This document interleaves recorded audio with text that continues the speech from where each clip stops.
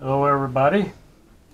We are going to talk about stars and shadows today, and it all has to do with charging, solar charging.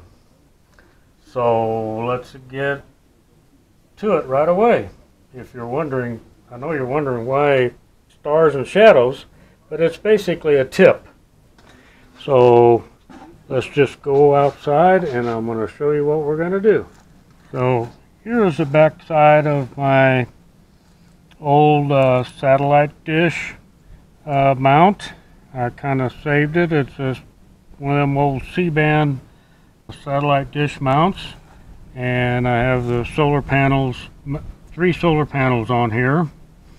But where stars come into, you know, you want to have some good sun tracking and be right on the sun. So instead of using a compass or any kind of fancy equipment, all you do is when you're setting up your solar tracking is before you mount this,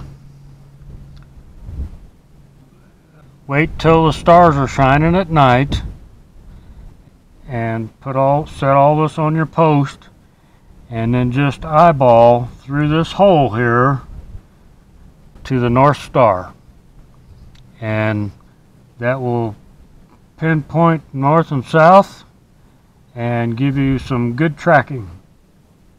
And then fasten everything down solid and then mount your solar panels. So then now we're going to move around to the front.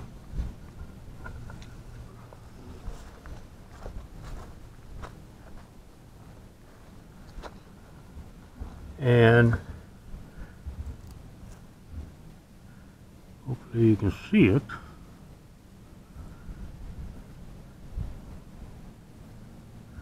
I'm going to back up a little bit and remove the camera.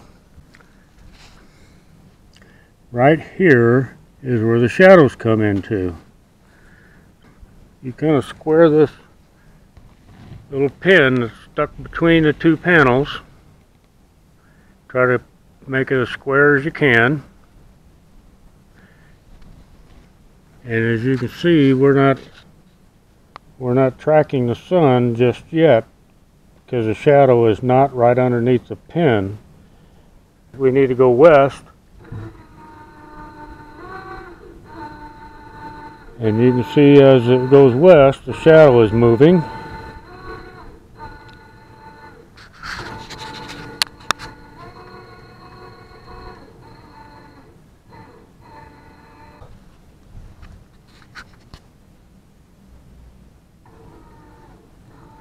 So as you can see that we're not exactly with the season. We want to go east a little bit more.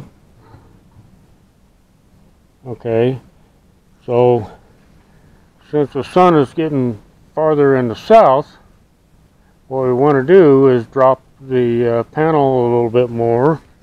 So all you're going to be doing is loosening these nuts.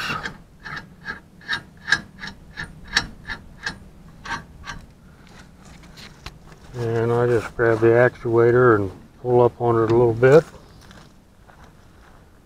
And now you can see that we're just about there, pretty close, pretty lined up. So I mean, this is close enough. So as the sun falls towards the west, then I just hit the button and make it go west. And as you can see, that shadow moves around.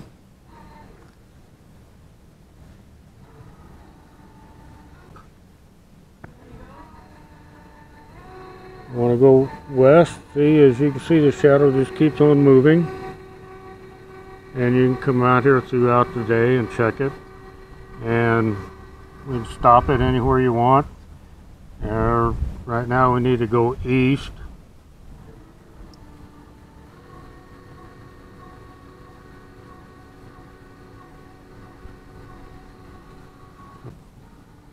We'll get it right at the sun, and then we'll stop. So that's about all there is for for tracking the sun. Of course, you can use a